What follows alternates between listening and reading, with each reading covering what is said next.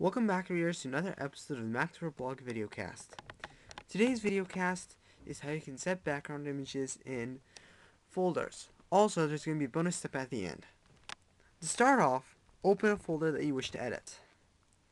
Now, I'm in column view, although if you're also in list view, then you have to switch over to the item view.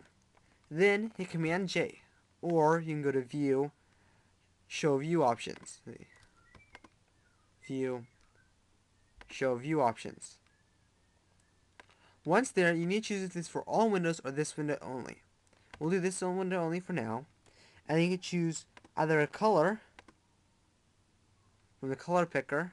I could do red, for example, and I'll switch to red. Or you can do a picture. And I can go to Pictures, Background, and choose this one. And I'll display it as a picture. Now, if you open up another window, it'll still be in column view, and you need to switch over to item view. Then hit Command J, and since the last one was this window only, we can do all windows, and then pick a color. We'll do blue, nice navy blue. There we go. And now, if I close this and go to list over here, it'll be in navy blue background.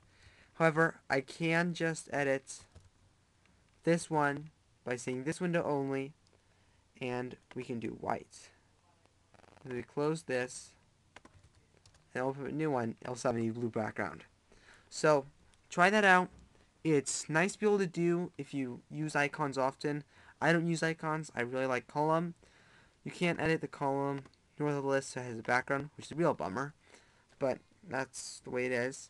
Now, for your bonus tip, you can change the icon of a folder or anything else.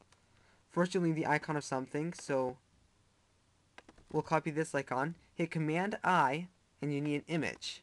You can use any image, copy it. Okay, so once you have an image, then hit Command I, or you can use a super info by hitting Command Option I, and click on the icon.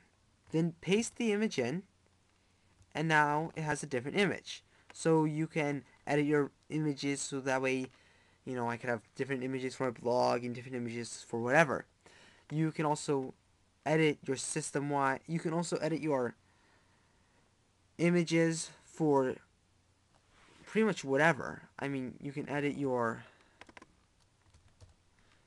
hard drive image, paste it, and now it doesn't look like my hard drive anymore.